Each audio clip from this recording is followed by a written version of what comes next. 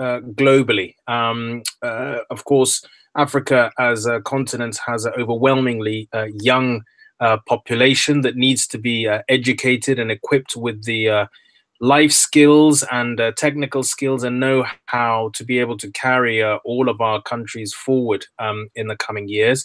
I think I read somewhere that every month, 18 million young Africans enter the workforce. Now, if they're not only going to be sort of joining the migration route and trying to get out of Africa, we've got to give them the skills so they can create businesses, they can open educational facilities, technology, to be able to create jobs here for future generations. And we're very lucky this week to be joined by someone who can really answer that essential question about how we can educate African children so they can compete globally, by Mary Apea-Ashun. So Mary is headmistress of Ghana International School in Ghana. The school was started actually, I believe, in 1956, the year before Ghana's independence.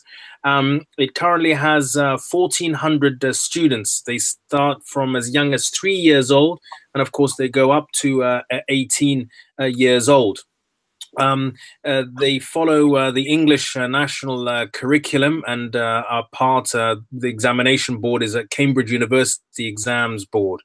And the website for anyone who's interested for the school is GIS, which of course stands for Ghana International School, .edu.gh. So that's GIS. .edu.gh. Mary herself has been an educator on 2 continents, both in the US and of course in Africa, and she herself has been educated here in the UK, where I am, the United States, Ghana of course, and Canada. So welcome, Mary.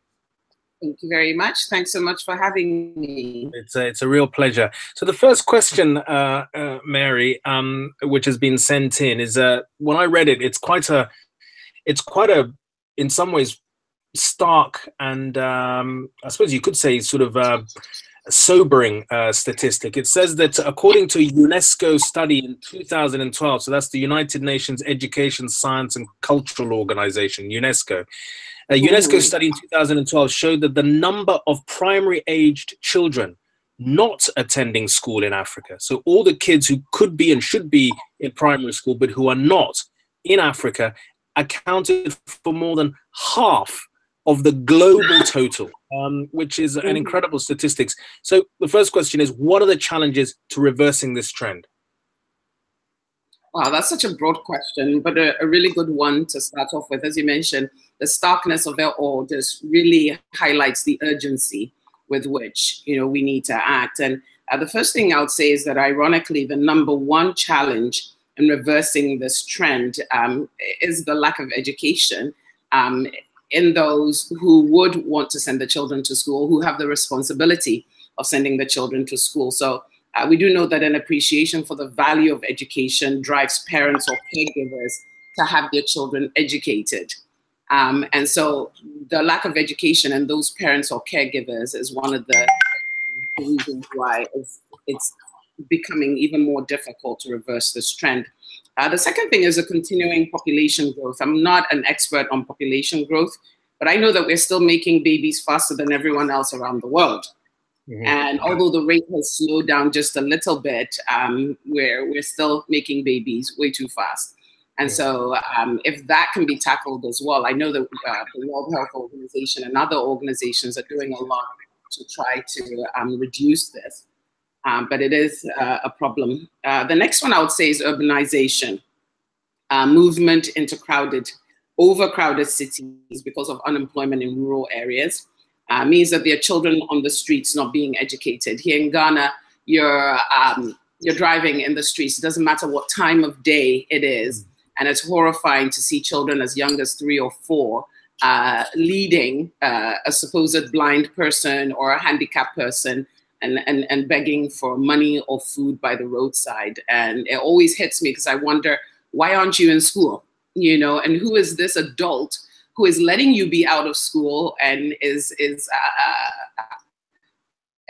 forcing you to guide them to go around. So that urbanization and the people to move into the cities, these people are homeless, their children end up being homeless. And then government, of course, you know, our governments know education is crucial, but the continuing chaos of how education is being done indicates that the right people aren't being asked or allowed to make the necessary contributions to rectify the problem. And of course, corruption at all levels.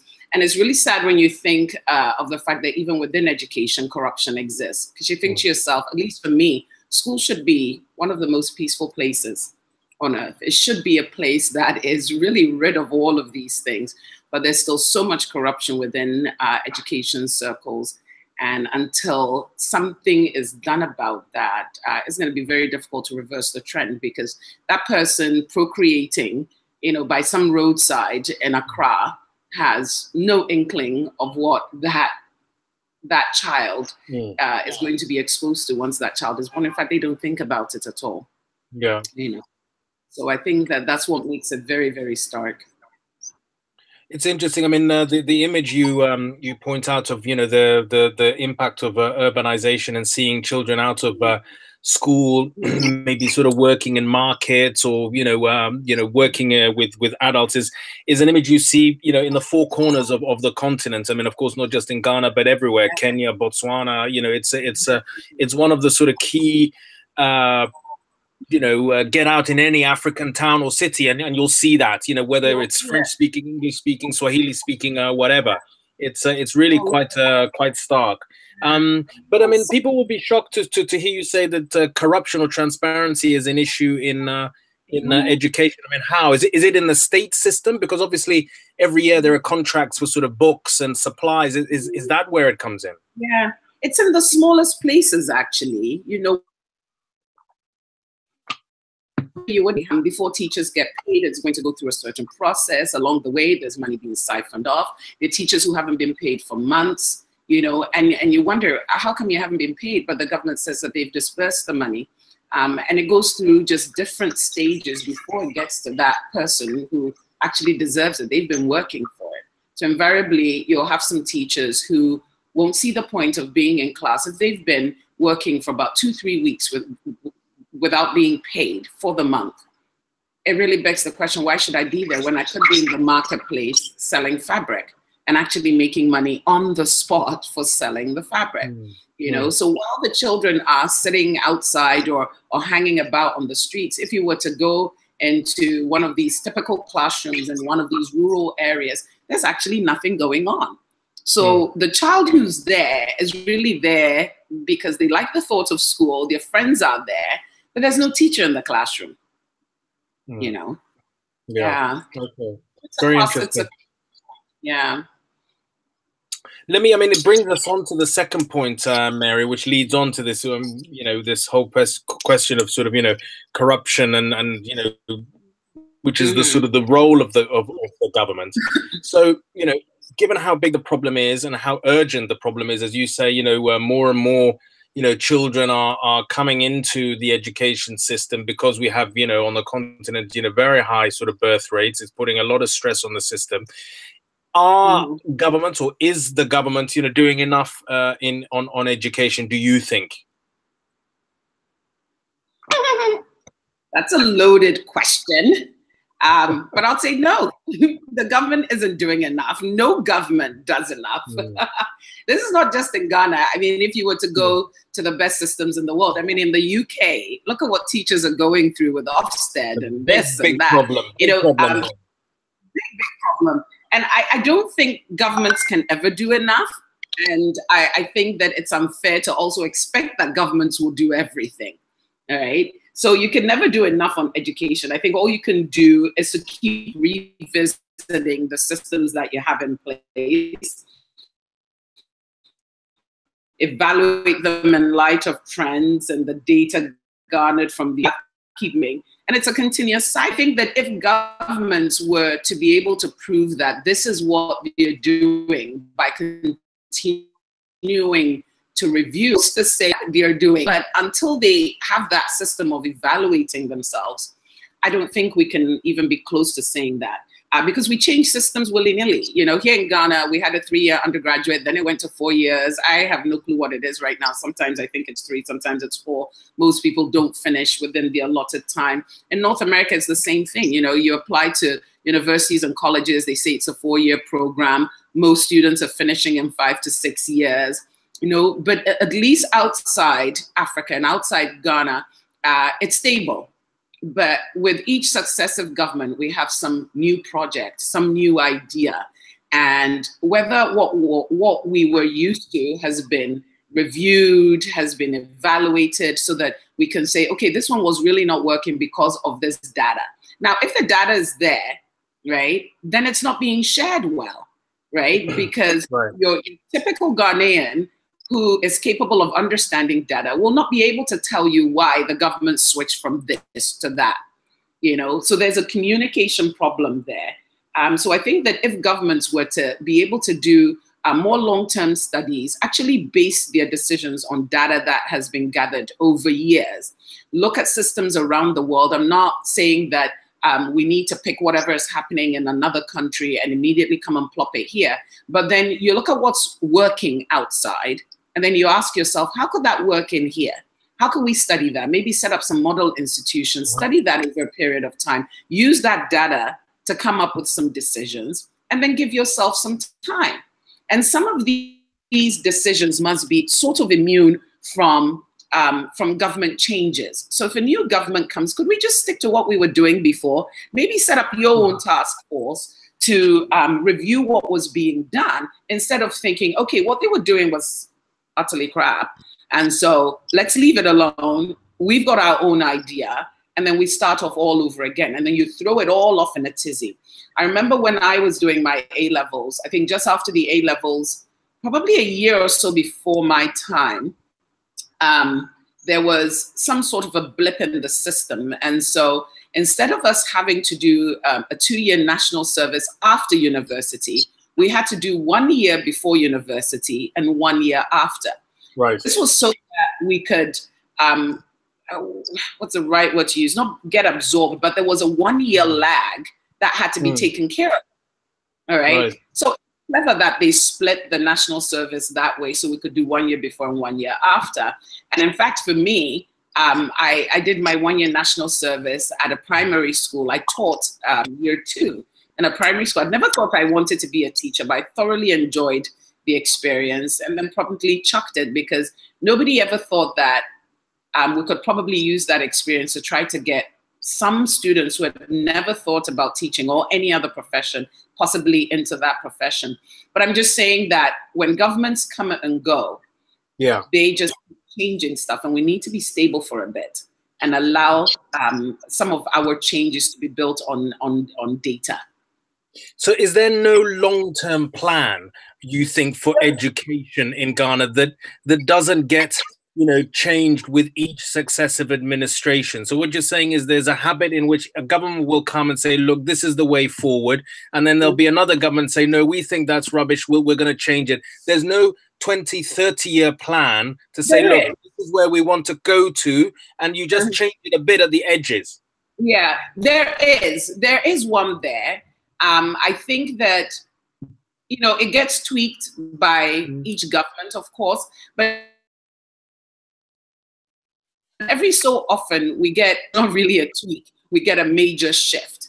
And it's as if when we get that major shift, we haven't studied it enough, that's what it seems like, to put supports in place to handle that shift that has happened. But there is a major plan. You go on the Ministry of Education's website, Ghana Education Service, we're really great at putting papers together, you know, but it's implementation, and it's in realizing that a lot of these things have far-reaching consequences. And so before there's that major shift, that's fine. This other government did this. Maybe you didn't quite like it, but how could we make it better?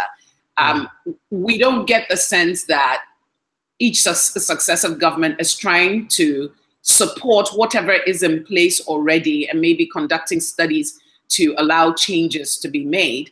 Instead, it's that we don't want this. We never liked it when it was voted in. And so we are going to change it. That's what it seems like. But there is a plan in place for sure. Do you think, Mary? I mean, I'll move on to the third question, but you're raising a lot of very interesting points, and I'm sure a lot of the people on the session will view. I mean, I'm from sort of East Africa, from sort of Somaliland, but I've worked all over sort of Africa, West, Central, South, East, and culturally, as much as there are a lot of differences between continents, but as Africans, we have a common,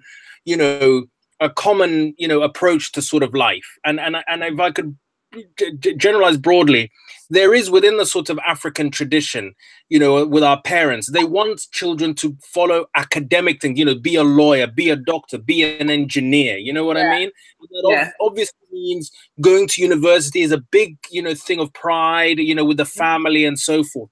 Do you think that there's I wouldn't say snobbiness, but do you think there's a realism that some people must go to university, but for others, they have to be what the Germans describe as, like apprenticeships. You need to teach people who are not going to go through to university, that may finish school at 16, that might be mechanics or might be, I don't know, working as waiters or work in the service economy. That, do we have that approach, or is it still very much the view that only going to university is good enough? We still are of the view that university is the holy grail. Yeah. If you don't go to university, that's a problem, isn't it? That's a problem, because you can't send everyone to university. Exactly, and not everyone should go. No, not everyone is meant to go. Yeah. And the way that universities are structured and learning is structured is not for everyone. And so I think early on when I was looking at some of the questions, I wanted to speak to this, because how we even teach, how we measure learning, right, really forces some people out of the system way earlier than they need to be, right? Because we all learn so differently, and we are not trained, or the teachers aren't trained well enough to be able to say, okay, this child is verbally strong.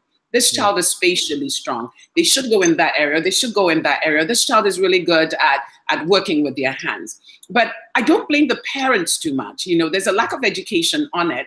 But I think it's the economy. When they look around and they ask themselves, who's doing well? Is it the person who said, I'm going to be a plumber? That's not the person who's doing well. But the person who's doing well is the one who went to university. So that's what we're looking at. But a very good plumber electrician is very much needed. Very, very much needed. So I think it's driven by an industrial revolution, so to speak. And we're still in that state. Okay. Because if you were to North America and in the UK and in other developed parts of the world, a plumber, let me just use Canada because that's what I know. A plumber could be making $80 to $100 an hour. Yeah. They come over to your house, your dishwasher's not working, and it could be just some little check, clean a vent here, a vent there. But they're there for like 10 minutes, and that's within the hour, so you get billed $100. Yeah. Yeah. And I could be the room I'm talking to you from now, there's a little balcony. We had a leak and it went through to my kitchen. And two guys, they weren't even British, they were Polish, builders and carpenters. They took the thing out, they fixed it. I had to pay nearly $1,500, and that was 6 days work. Yeah, there you go. But you see, that can't happen here. That can't happen here. So there's not one parent who will say, you know what, I don't want my children going for these extra lessons to get into university because I'd like them to be a plumber. Yeah. I'd like them to be an electrician. So until our economy grows and expands enough to cause people to look differently, and I'll give you a stark example. When we were children, if you were playing football outside for more than, let's say, half an hour, you'd get walloped. Get back inside, get your books, sit down, study, and so on. Well, now footballers are making way more than some engineers could ever imagine in their lives. So parents are looking for football academies to send their children to because they've seen where the money comes from and where the stability will be. And they're telling themselves, in retirement, I want to be stable enough. I want my children to be able to be stable enough to look after me. And so if they're really good at sport, why not encourage them in sports? So you can see that happening. We tend to go where the money is. And this is why teaching is so unattractive. If you do not pay teachers well, you're not going to get the best ones going there. And I think that's coming up in one of the questions there. But it's something that I'm really focused on. And the approach that I've been using at GIS is not to say, let your child go be a plumber or an electrician or whatever. All I'm saying is, what's your child good at? Because what they're good at, they're going to make tons of money at it. What are they good at? And don't force them. I mean, how many people do we know who are accountants and lawyers who absolutely hate what they're doing? Lots. And if you were to ask them, what would you rather do? I'd much rather be a journalist. I'd much rather be a hairdresser with some salons and so on. And get creativity there, but they've been forced into a field that doesn't quite work for them, and they'll be making a living, but they are patently unhappy. Okay. Life is like that. You're right.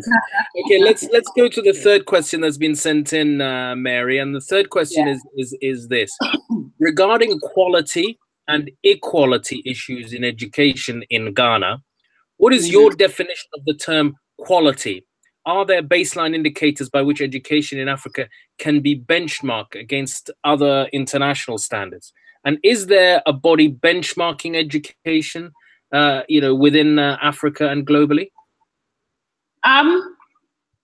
That is such a broad question because, I mean, quality education, it's so contextual, I think. What one would say is quality in one part of the world. I mean, I was just watching a video today that I've seen millions of times, and I think it's about the Finnish system or the Swedish system where children don't have homework, and at the very highest levels in high school, they have homework of about 10 to 20 minutes a day.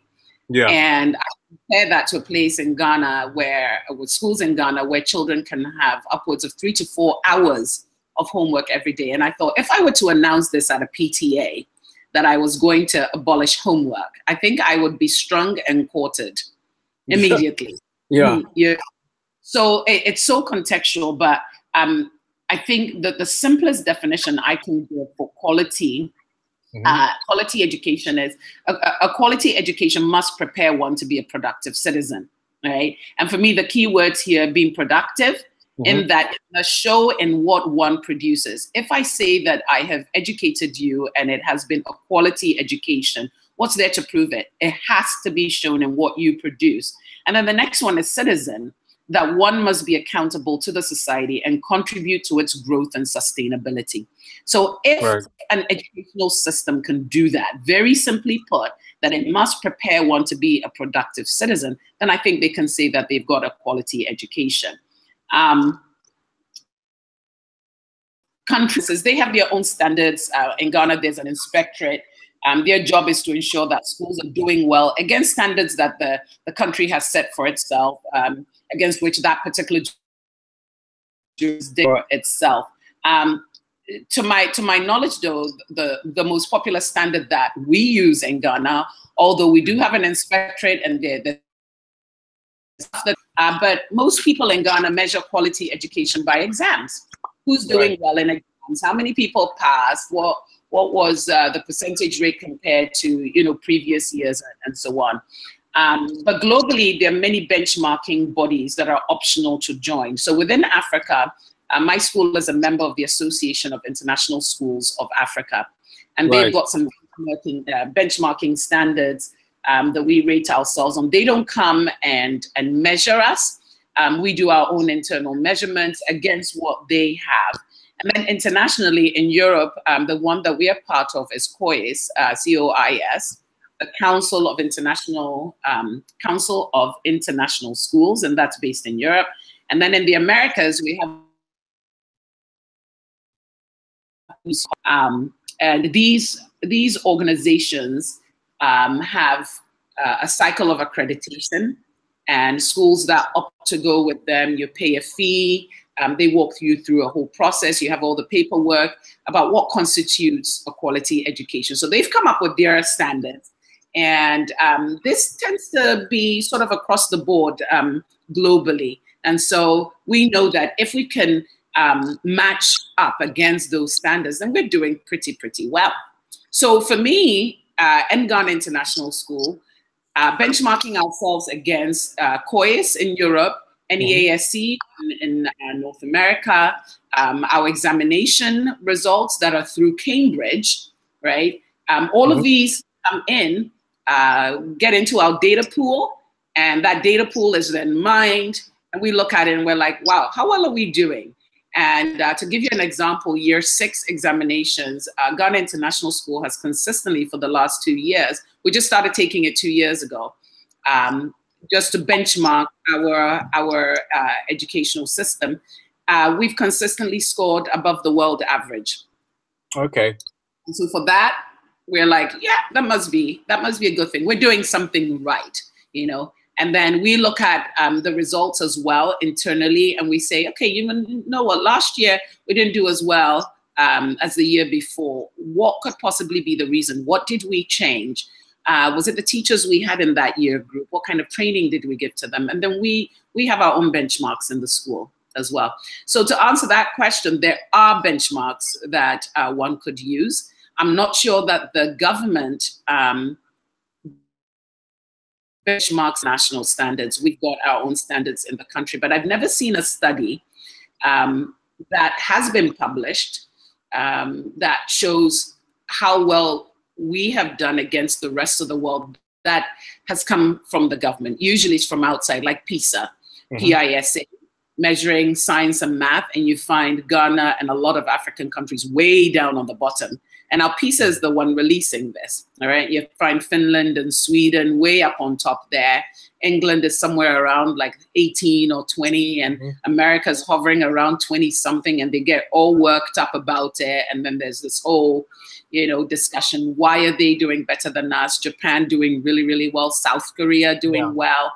But I've never heard that, you know, Ghana was, let's say, 150 out of 155 countries. So this is what we're going to do about it. And yet every year, these studies come out. But I haven't heard of what we are doing about it. So either we've given up trying to compete, and we've decided we're going to do our own thing because maybe they're measuring something else that we don't value as much, or we don't quite know where to start from. Okay, that's really interesting. That's really interesting, Mary. Again, I guess it goes back to when you say about quality, it's about producing a sort of economically active, you know, member of society, isn't it? I mean, that's ultimately where you judge the quality of an education system. It's in the proof of the students' economic. Absolutely. They must not only be able to work to produce something, but they must be good people. Yeah. They must be on the right side of the road. They must stop when there's a red light. You know, simple things like that, you know, on a daily basis, I ask myself, where have these people been educated? And, you know, it comes back to, for me, the fact that there's a difference between schooling and education, because these people have been schooled. All right, they've been schooled, but education transforms you. You know, so if you are not a productive member of society, I'm afraid you haven't been educated. You've just been schooled.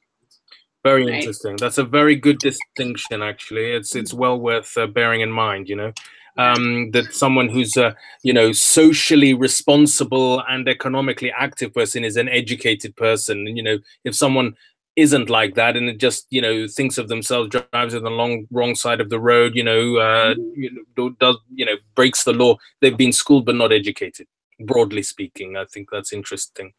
Let's go to the fourth question, Mary, that's been sent in. They're all very interesting and quite tough questions, as we're finding. Education systems set objectives, and those objectives are then operationalized in the curriculum and teacher's guide. So, you have an education system, it sets objectives, and then that's put into practice through the curriculum and the teacher's guide. What are the educational, what are the educational systems set in Ghana? Okay. And are they functioning to international standards? Well, this is another one that could take all day. All right. Yeah, I know. So I'd like to refer. We have time. We have time. we've got even more questions coming up, but it's an entire document. So clearly, I can't go through all of it. But the objectives can be found at the Ministry of Education website, and they're typical, you know. To produce citizens who do A, B, C, D, and so on. Yeah. Students must be able to add, So that's there. And as the member rightly said, this is then operationalized in the curriculum and teacher guides. The former happens to be of good quality. I actually like the Ghanaian curriculum, the public school curriculum. Public school in the Ghanaian sense, not the British sense of public school, but government funded, I guess.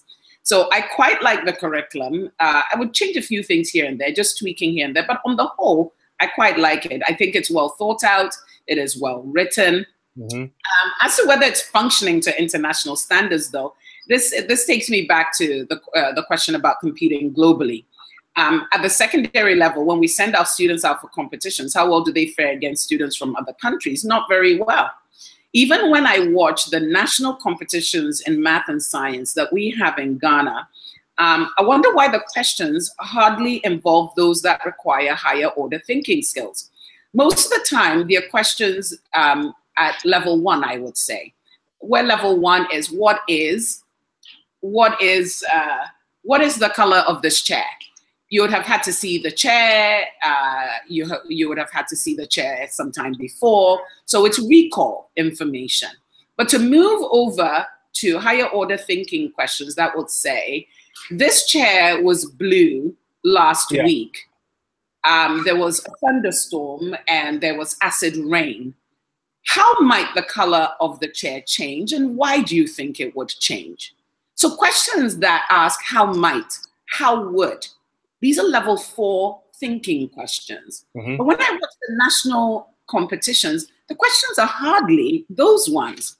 So if we're not focusing on how one might do something differently, is it any wonder that we keep doing the same things over and over again? In the workplace, are we developing systems to make us more efficient? If we can't answer yes to any of these with any confidence, then I don't think it's functioning to international standards at all. You know, because right from the get-go, we're not asking children the right questions. We expect them to memorize. We used to have a phrase, and I'm sure members will remember, the chew, pour, pass, and forget. And that was a sort of mantra. You get the book, you chew it meaning you memorize it, you pour it, meaning at the exam time, you just say everything that you know, and you pass your exam, and you promptly forget it. And then you move on to the next thing that you have to chew, pour, pass, and forget. There's hardly any application. We don't give enough time in class because, again, we're exam riddled. And I think, you know, one of the questions is going to ask about exams as well. That's our end goal. You know, that's our end goal. And when that's the case and you have a syllabus to complete, the teacher doesn't have time to say, okay, boys and girls, get in groups of 3 or 4. We've got a football pitch outside that's, I don't know how long a football pitch is. I have no idea. But let me just say 100 by 30, for example. 100 by 30, you know, and we want to grow some grass, and it grows at the rate of this per day or per minute. How long do you think it will take to grow it if I have these 3 different varieties of grass? Research where they come from, blah, you know, it's project-like. Kids will sit in groups, they will brainstorm, they will research, they'll come back, and they'll argue it out and then present a cogent argument, you know, for that, until we get to that point where we have time, or we create time to be able to do that. All we're going to have is a teacher going to class and say, turn to page 35. Sodium plus chlorine gives you sodium chloride. Sodium acid, when you react them, will give you a salt of water. And probably the extent of thinking is just to try to figure out which salt will it produce, you know? Right. And once you figure out which salt it produces, you've got your answer right. What do you do with that information anyway? You know, how many of us go into the kitchen and mix sodium hydroxide and hydrochloric acid? At what point in your life is this going to be important? But if it can be tied to the fact that acid in your stomach, right, can get diluted, but you don't want the acid to be diluted to too much to a certain point where you can't digest your food anymore, because food has to be digested at a certain pH. And so if you eat certain foods, you increase pH, your digestion is compromised, fats get deposited, whatever. Do you see what I mean? It has some real meaning to our lives. Until we can do that, it's not going to be able to get us to compete at all. Okay. That's very interesting, Mary. And in fact, you touched on this point a bit earlier about exams. You mentioned that, you know, you use the word, we're sort of riddled with sort of exams. You can't get away from it. I mean, you know, wherever you go in the world, you know, you've got to have some benchmark for saying this student is you know, good and there's an aptitude than that student. But exams, as we all know, is quite, you know, different. Testing is different from an education and a well-rounded education and development. We all develop at different rates. You know, some kids are very academically proactive at 12. Others, nothing happens for them until they meet the right teacher at 17 or 18, right? So let's, the fifth question is pretty key here. And I'm speaking as a parent of you know, 3 kids who've one has just done 11 plus, another who's about to do GCSEs, and a third who's doing A levels, right, in the UK. Oh, wow. But you know, sort of you know, at the same time, virtually at the same time. So here's the question: for many people, you know, both casual and expert observers, right? I mean, governments, political authorities, parents, communities, you know, everybody. You know, education quality is defined by national examinations, you know, wherever you are, right? Yeah. So what's your opinion? You know, is there no other way around than these exams? And what's the bad side of exams? Because for a lot of kids, you know, you might get 5 Ds at a certain stage. Well, you might go on to be really good later on. And it sort of cuts you off at that point, and it makes you feel you're no good. That's right. That's right. Well, this is I keep saying this is a toughie. Education on the whole is a toughie. And it's just so broad. I mean, it's a necessary evil. Let me start off with that exams are a necessary evil. They're stressful for students. I bet they're stressful for you as a parent with 3 children going through that. I've got my last one doing his GCE. We have IGCSEs, the international GCSEs. Yes, we have those here too, yeah. Okay. So I have my last one going through that. And he only appears from his cave and to show me he's alive. He almost looks like a kid because his exams are weak. Very stressful. Yeah. Right. Yeah. And but then it's a right of as a parent, there must be something in you thinking, you know, this isn't right, you know. Oh, I do all the time. But you see, when I talk to parents, because we went through it and we feel like we survived, you know, you want your kids to be tough, you know, and you're like, you know what, I survived. It wasn't the end of the world. So they can do the same. But we've got to be careful because we're quite different from our children.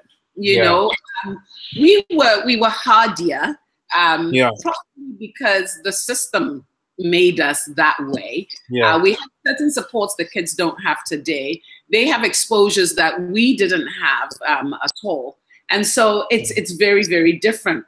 And but also they're emerging into a very different world, because back then you weren't competing with, you know, students from China and India and Brazil and all these other emerging, you know. Yeah, it's rough. It's really rough, and the fear that if you fail, it feels like the end of your life. Yes. You know, and we all know somebody. I know tons of people in my year group who failed a major exam, couldn't continue on the educational. That's tragic. That you failed your A level and you can't be good enough. Some who stayed in Ghana found something to do in business. Out of politics. The interesting thing is that those who left Ghana to go either to the UK or to the US, they have done really well. Interesting. Question. They failed these exams in Ghana, but they are doing well. They've gone on colleges and universities, and it's not because they went and they did some lame course or something. These guys are engineers. They're because, you know, those fields that one would consider you need academic, you know, strength to be able to do that. Many children are not good students. I don't think we realize that. Many of our children will be able to verbally recount what they have learned. They'll be able to share with you what that learning means. As soon as you put them in a room with a couple of other kids, and there's an invigilator at the front, there's a huge clock staring at them, and then you say, you have 2.5 hours for this exam, you are not allowed to talk to anybody, blah, blah, blah. You give all the instructions, and then you say, start work. Immediately, the heartbeat just goes, whoa, right through the window. And the studies are done to show how much the heart races in such a situation. And when that happens, there are all sorts of chemicals flowing through your system. Some of them short circuit memory. They will short circuit what you knew. I mean, I can recount several times where I've been in the exam room. I'm like, I know this stuff. I know this stuff. Why have I forgotten it? And I won't forget one joke that used to be told when we were in school of a student who had studied, you know, in biology. You knew that you were either going to have to talk about the frog, Bufo regularis, or Agama, the lizard. I can't remember the third one. And so, you know, it was like too much to study. And so this student decided, I'm just going to pick one and I'm going to hedge my bets. So he picked Agama. So he was ready to draw out the entire lizard, its digestive system, everything to do with Agama. Well, he gets to the exam room and it isn't Agama, it's Bufo regularis. So this kid is sitting there thinking, I am so messed up right now. I can't do this. And then thinks of a really clever thing to do. So he said Bufo regularis is an amphibian. The lizard can also be considered an amphibian. The lizard is known as Agama. And then he wrote everything he knew about Agama. You know, because in that moment, he couldn't remember a thing about Bufo. And he really focused a lot on Agama because he didn't have the time to study everything. So our students we aren't all good students, right? No. And so some other measure has to be found for determining whether learning has happened. And I think that's the end goal of an examination. We want to know what you know, right? So what do you know? And what ways could you use to demonstrate what you know? Could you draw it out? Could you talk about it? Could you act it out? I remember one exam that I had for a grade 11 group. I was teaching them biology and chemistry. So for the students doing biology and chemistry, we had studied the glycolytic cycle, right? So how glucose is broken down in the body to give ATP energy, right? And so they studied that. And so I said, you know what? Instead of just drawing out the cycle for me, instead of filling in blanks, in a narrative form, why don't you tell me a story? All right. And I'll say this very simply. There's some people who are members here who are completely medical. They'll probably get this fully. But for those who aren't, so basically you get glucose. And once glucose is ingested in the body, it breaks down. All right. So glucose, the first step will be glucose 6-phosphate. So you get a phosphate being added onto glucose, right? After the phosphate is added onto glucose, that glucose then changes to become fructose 6-phosphate, all right? So the phosphate is still attached, but now glucose becomes fructose, right? So glucose 6-phosphate, and then fructose 6-phosphate, all right? Yeah. And then it splits into two compounds that I shortened to DAP and GAP, all right? Now, this one student wrote his story, and I still have the essay. I actually asked him if I could keep it.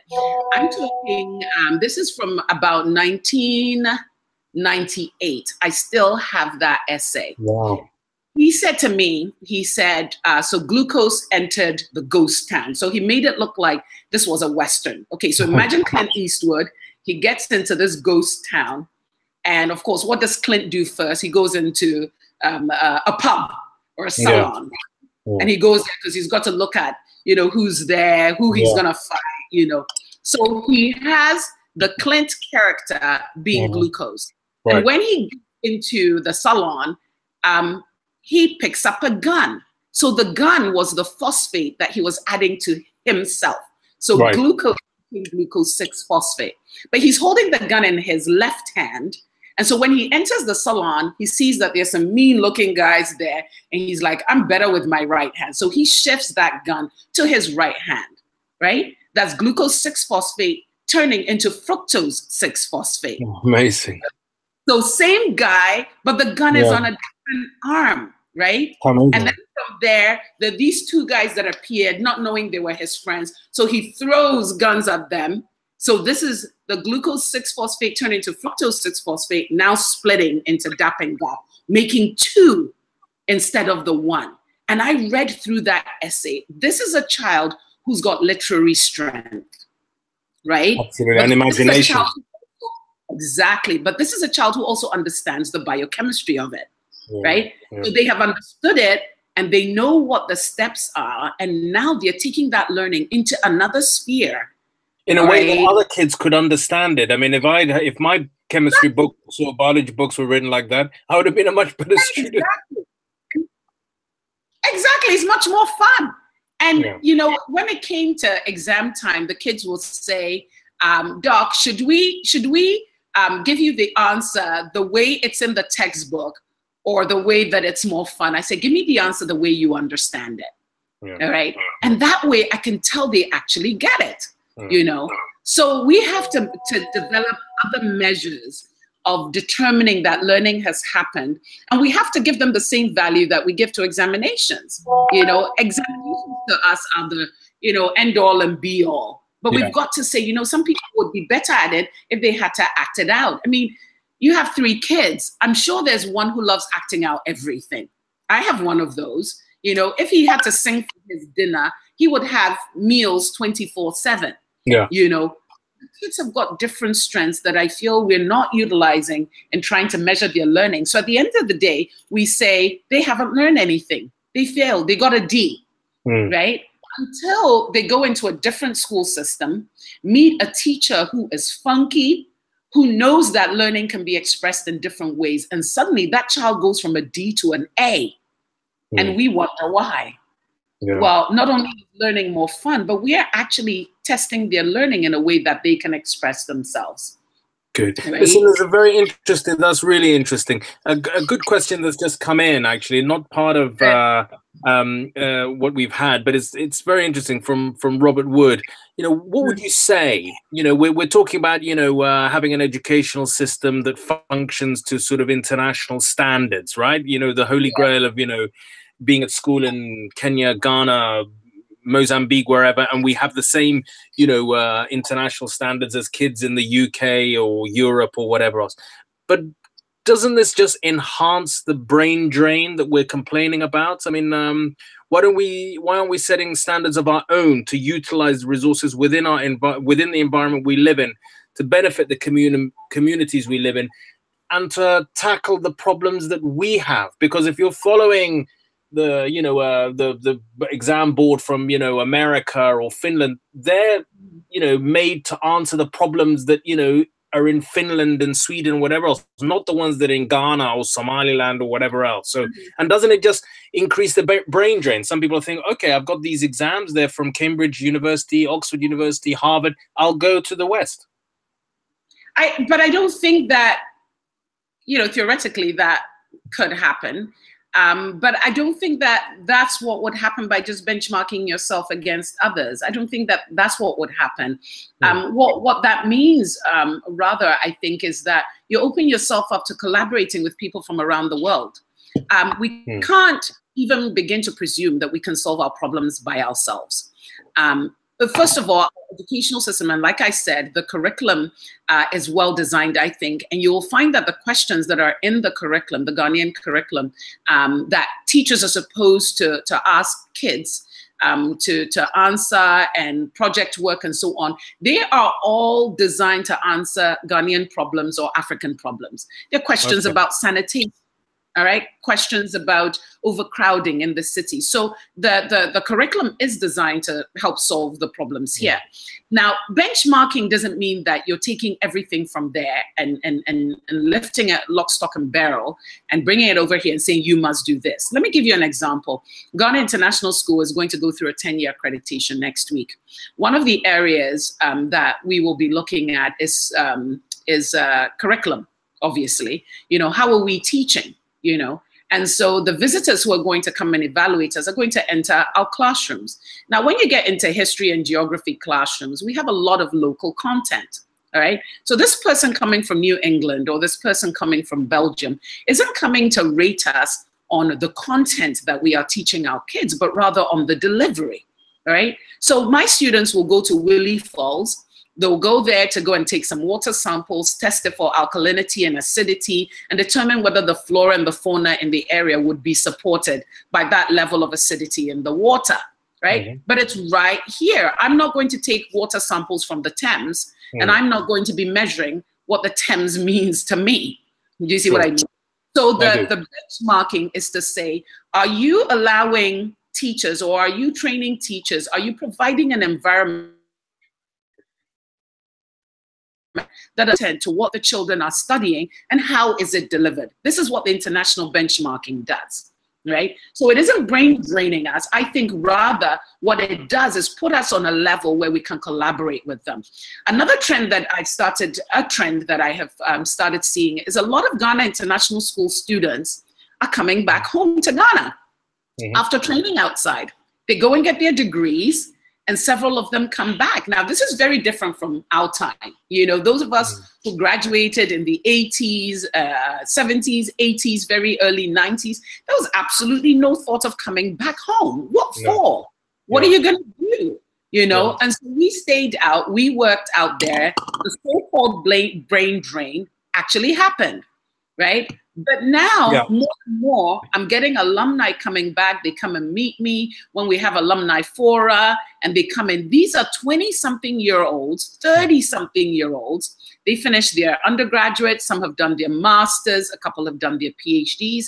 They come back to Ghana to set up businesses.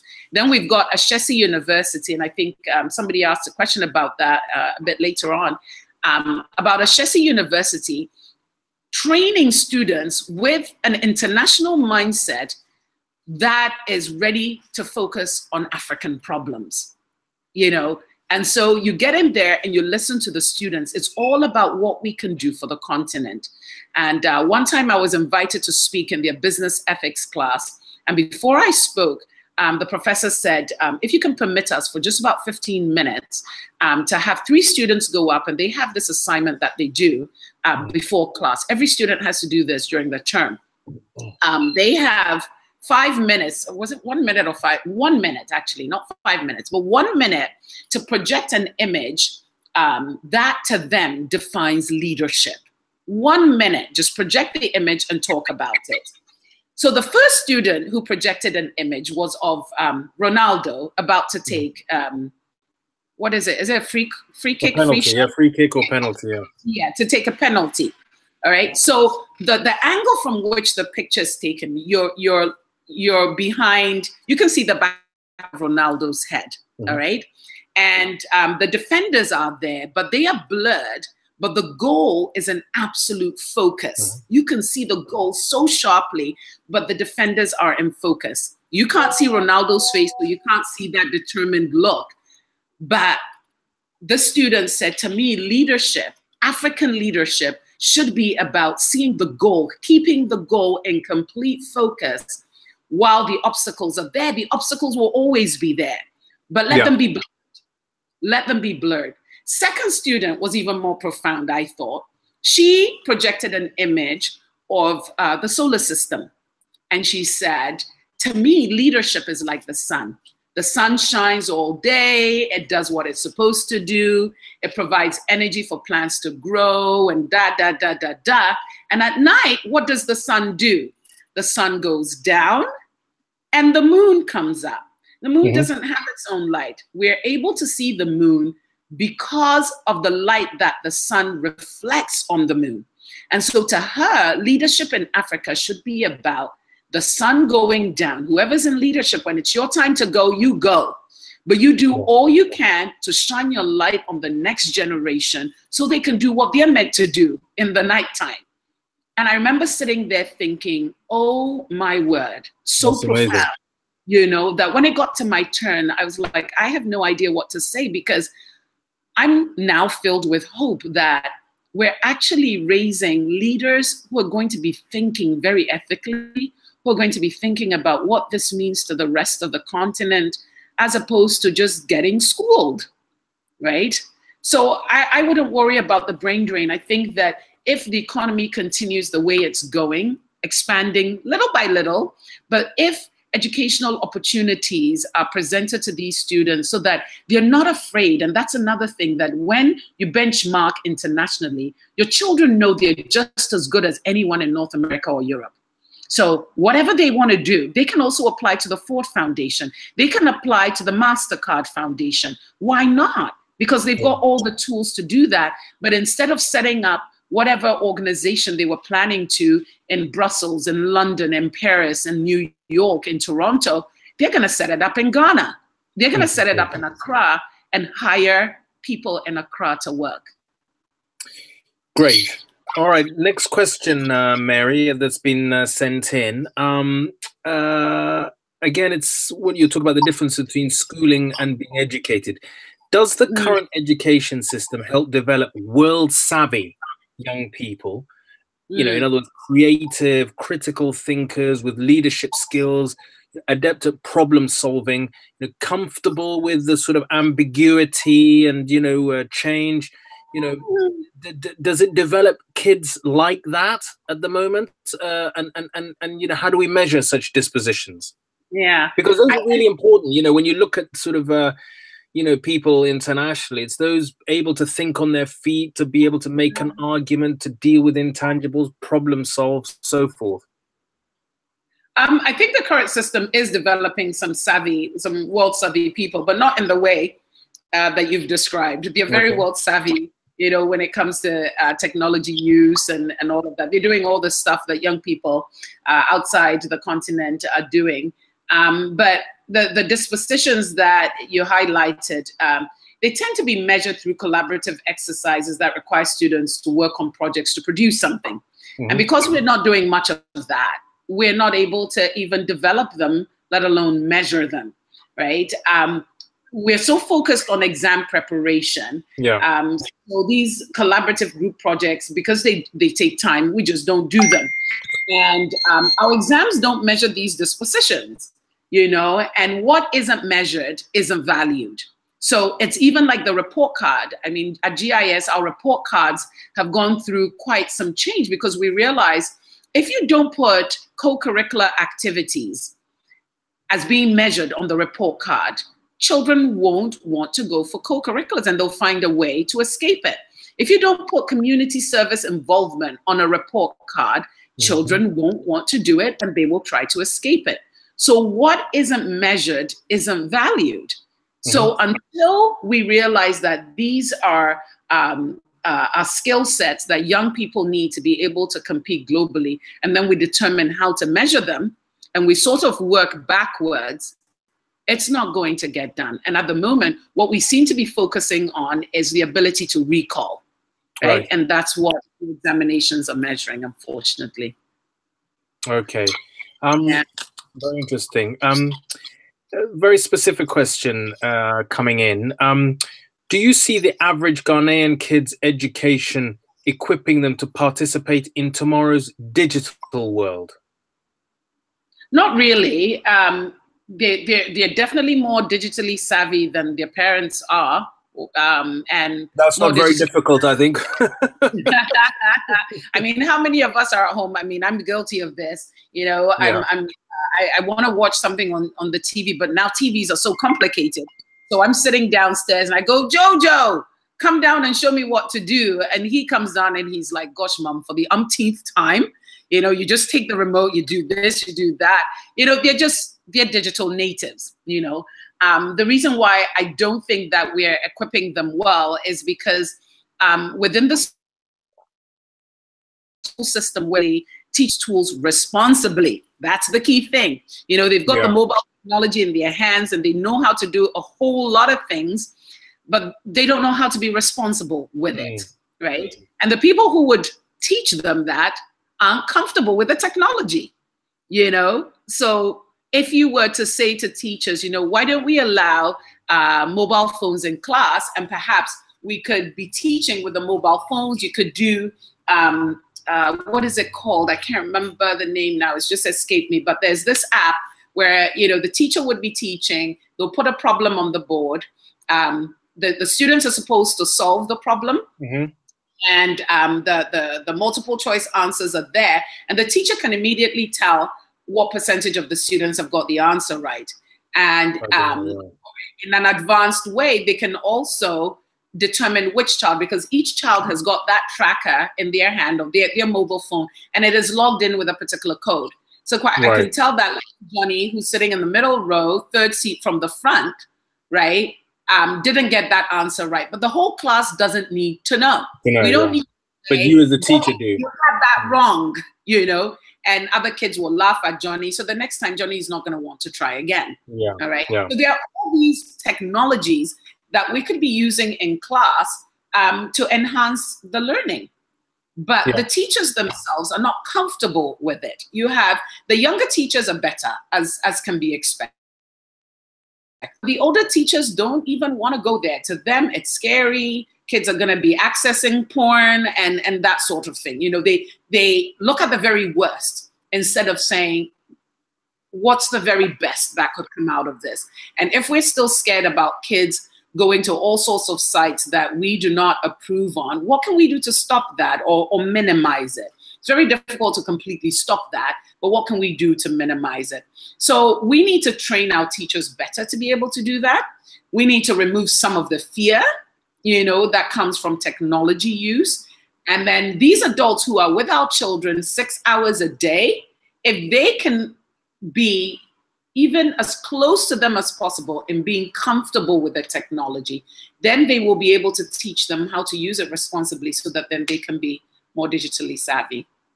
Okay, very interesting.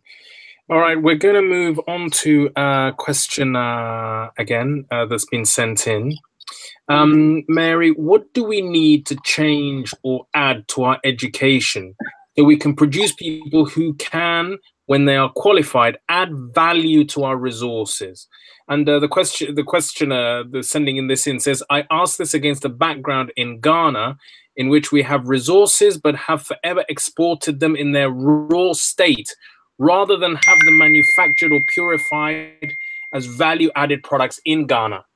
You would have thought, I mean, Ghana has been producer of, you know, gold and minerals for sort of, you know, decades now, that there would be, you know, or is that wrong? I mean, you know, we have, you know, Ashanti gold fields, you know, are Ghanaians actually part and parcel of that process rather than it just being a UK or international company that's just bringing in, you know, taking the raw material and, you know, adding value elsewhere? Yeah. I think that at that end point where, you know, products are being created outside, being brought back to us to purchase our own stuff, that sort of, should I say that that's the extension of something that started very because by that time we don't even have much of an accountability for our actions and a love for our own continent in order to seek what's best. It's become a very individual thing where people who are in positions where they could make money are saying, how much can I make from this? And they're not thinking about the whole. And this comes back to my definition of the quality education, you know, that they must be citizens. And if you're a citizen, you don't care just about yourself, you care about the whole, you know. But that would have started very, very early on with what has happened in the classroom. And since the responsible a teacher in the classroom, for me, I keep coming back to that teacher. We need to treat teachers as assets. And I think that will lead us to the next question. I don't know whether you want me to continue, because for us to be able to change our educational system to the point where we are actually getting something out of all the stuff that we have by just virtue of being in Africa. I mean, for crying out loud, look at how many hours we have the sun shining. Yes, exactly. Right? Why do we have lights off? You know, with the why do we have an electricity problem? Yeah. You know, you drive outside of Accra, you see all the green, and you're thinking, for crying out loud, we should be feeding the rest of the world. You know, with all the land and how arable it is and so on. But it starts with what we are told when we are children. And who's telling us that thing? I know parents play a huge role, but like I said, for about 6 hours every day, there's an adult, a live adult in the classroom. Until we figure out what to do with that live adult, nothing's going to happen. Very, very, very interesting. I mean, it's just really, given you know, Africa should be providing power, electricity, you know, energy, food, you know, to the rest of the world. But we're getting a lot of the potential for hydro energy that we have across the continent. Yeah, incredible. To say nothing of solar. Yeah. Okay.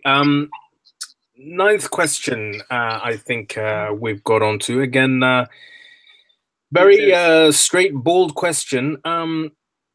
What is in place to ensure competent 21st century teachers? I mean, if teachers are the bedrock upon which our education systems are built, and they're the role models, you know, that kids are spending most of their day with in a classroom, you know, what do we have in place in Ghana and elsewhere to ensure that we have competent 21st century teachers?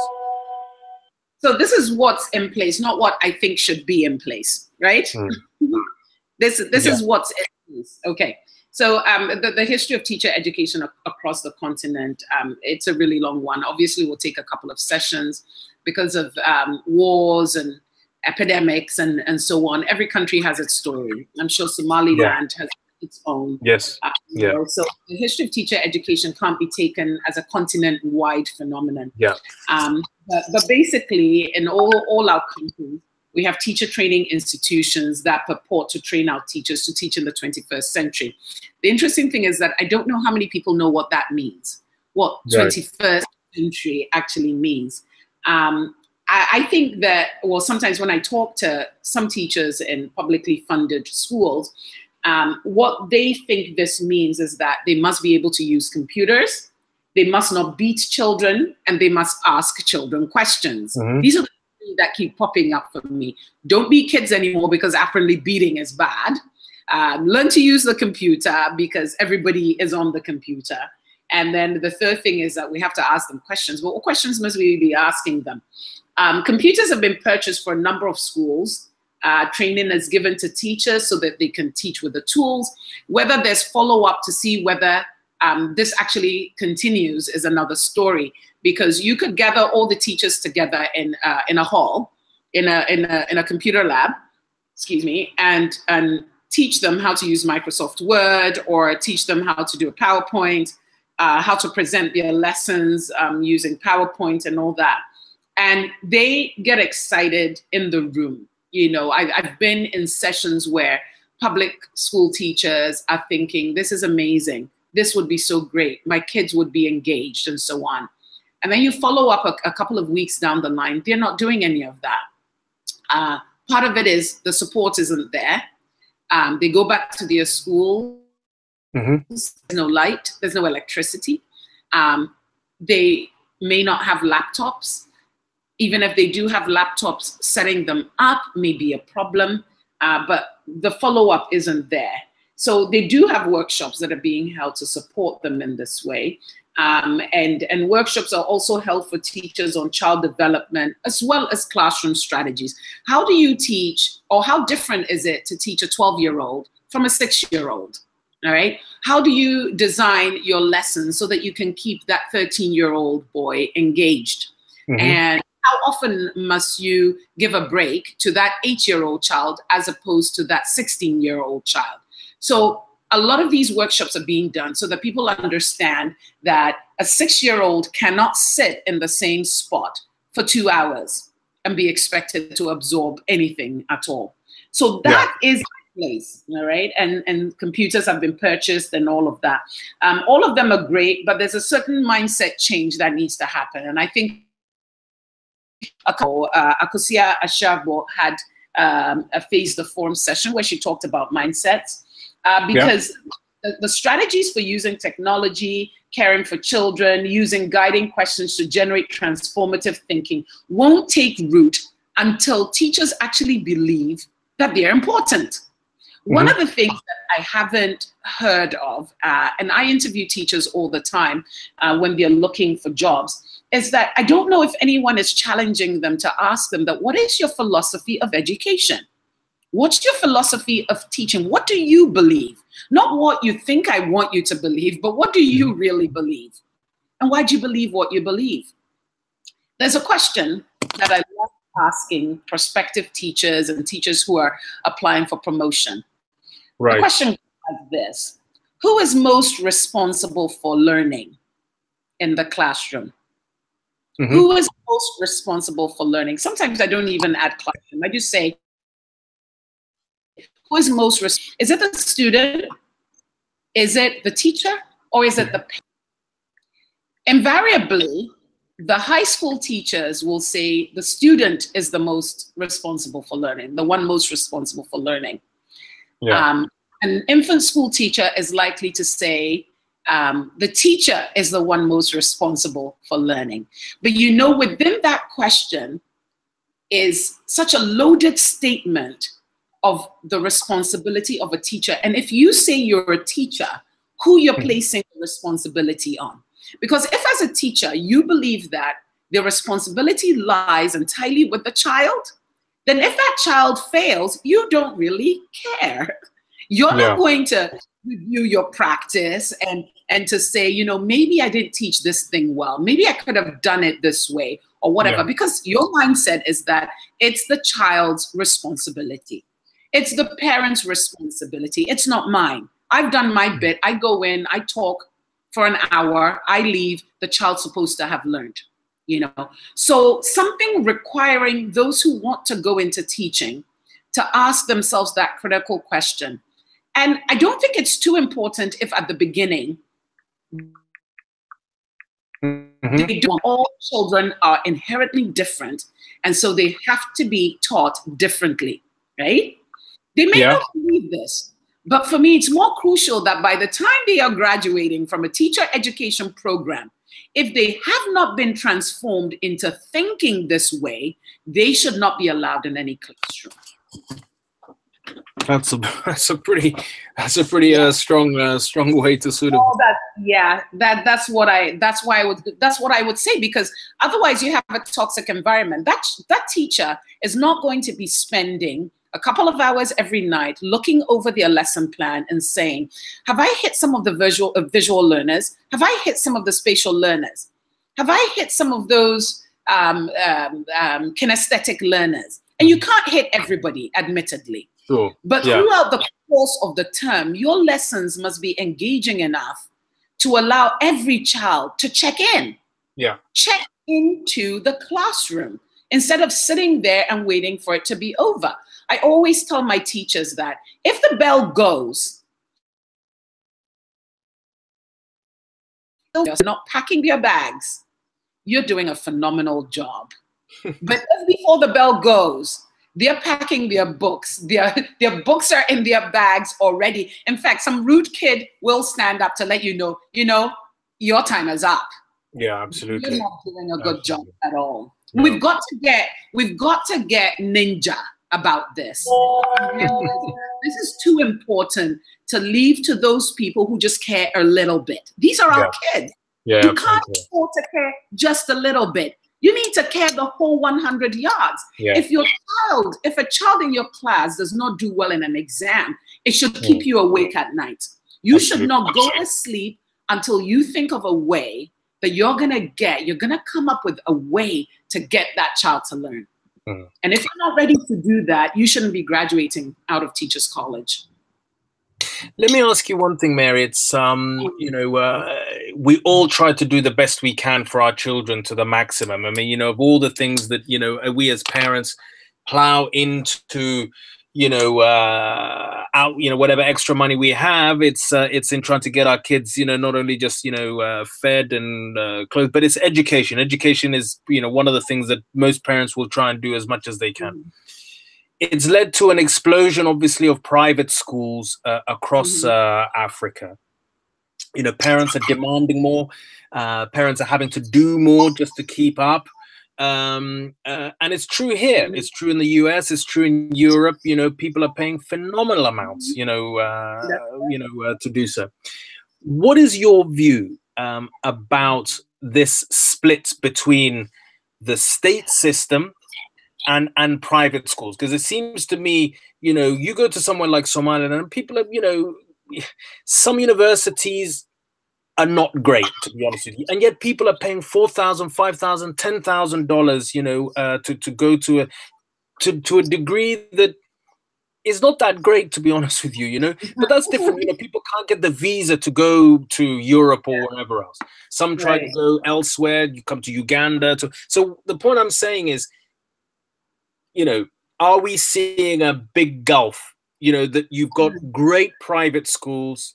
If you can afford it, you know, to send to, you know, international schools, wherever, then you're getting a world-class education. But the state schools are being left behind. Is there a two-tier system in Ghana and in the continent?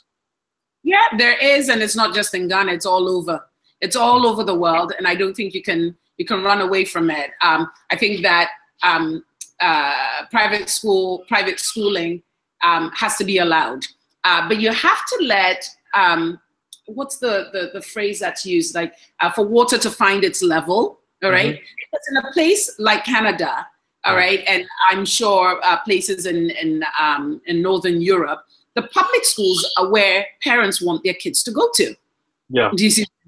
Why is that? Because the teachers are great, the teachers are paid well, the products of these government-funded schools are just as great as the products from the public, from the private schools, where and in the private schools you're paying way more money for it. Until we get to that point, we're going to have the kind of the two-tiered, seemingly unfair system here, and this is why for our environment where the gap is so huge, because we know clearly the government-funded schools have got a huge gap or a huge gulf to jump over. I think that's where there's a certain responsibility for those of us who run the private schools to be able to partner with the government schools. That's a huge thing for me.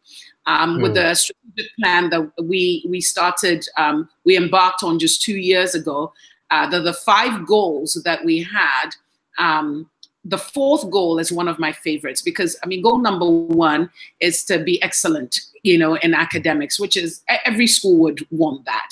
The second one is about hiring a multicultural staff so that our children will be exposed and so on. The third one is sound financial management. The last goal is to have facilities that are functional and that support our purpose. But goal number 4 is to make impact in our community through service. And for me, this is so critical, because what's the point of having all of this and not sharing it? You know, and my dad always used to say, to whom much is given, much is expected. And if we have been fortunate enough to be able to school our children in private institutions where they get a leg up, right? If we don't do something about everybody else who's around us, or attempt to do something about everyone around us, one day, as one of my friends said, the poor will be so hungry that they will eat the rich. And this is what will happen if we don't take responsibility for those around us. So the two-tiered system, trust me, it will always be there until we find a way to fix the public school system and make them just as competitive. Okay. Here's another question been sent in, Mary. In sub-Saharan Africa, only about 1/4 of primary let me do that again. In sub-Saharan Africa, only about 1/4 of pre-primary teachers are trained. Okay, upper secondary school teachers have a slightly better ratio. About 50% have training. What can we do to train our teachers better and make teaching attractive as a career as well? This has occupied my mind for the last 20 or so. I bet it has. Knowing full well that the teacher is the key ingredient in all of this. And that's why in one of the previous questions, I said, treat teachers as assets. And if assets, what do you do with assets? How do you create assets? How do you manage them? How do you maintain them, and so on? So I would like to adopt an engineering maintenance method. Yeah. And if there's anybody on the forum who's an engineer, forgive me, I'm not an engineer, but I live with an engineer, and he's an expert on maintenance of systems. And so I keep hearing about how machines need to be designed well and maintained well for them to be able to go through their life cycle, so that they can give us what we need. So I took this engineering maintenance metaphor and I applied it to teaching. So you've got 3 stages here.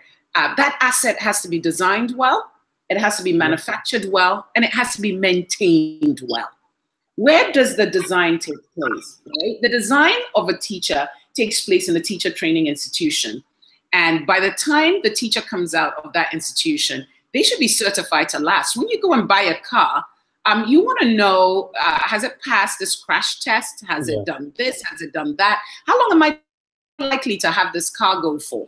All right. And then when you get the car, what do? They know how many miles you need to drive it before you have to change oil, before you have to do this and that.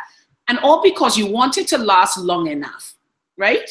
Yes. So you design well first. So just like on the design floor, if the prototype doesn't quite work, you chuck it, you get back to the drawing board, you do it again.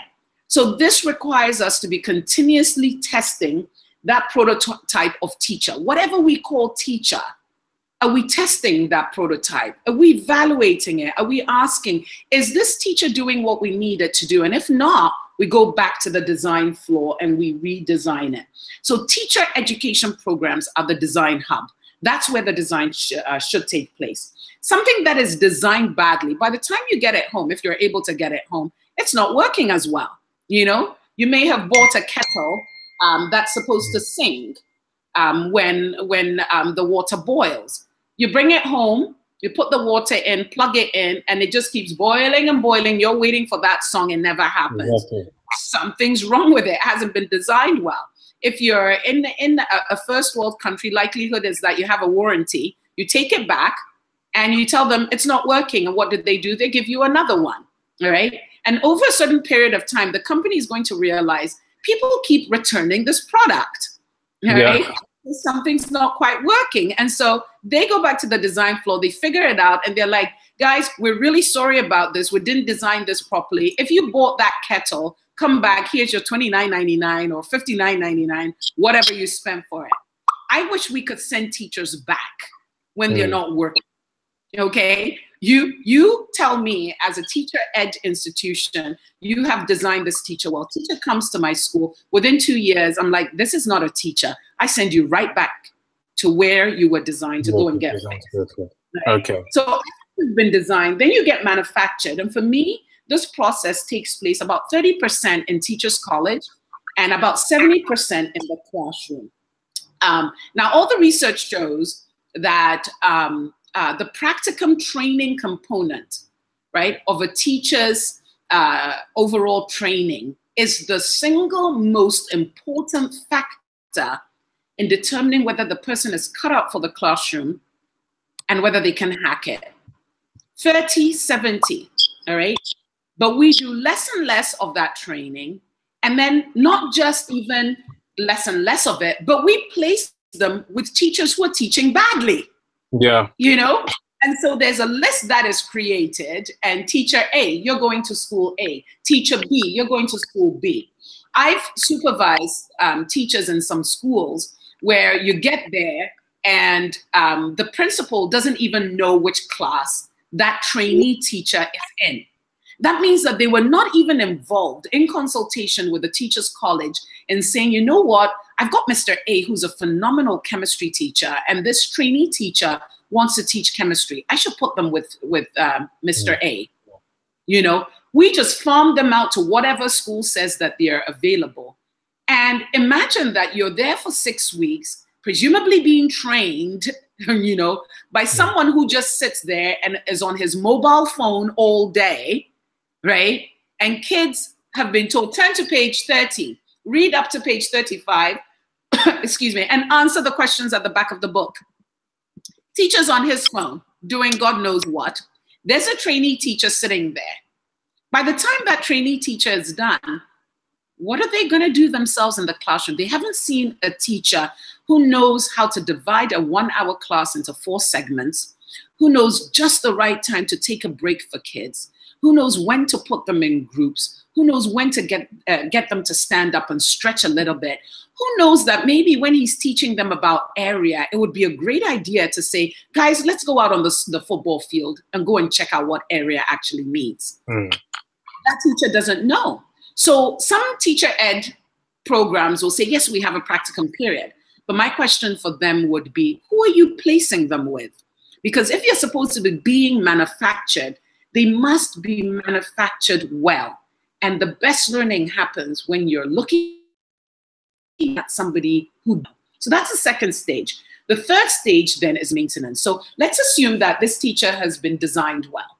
They've also been manufactured well. Now we put them in the classroom. Unfortunately, a lot of school systems, and especially in Africa, we leave them alone. And we think to ourselves, they're going to survive, they'll be fine. But in some areas where you have a class of 60 kids, right? Yeah. Raggy, you have 3 kids at home, all right?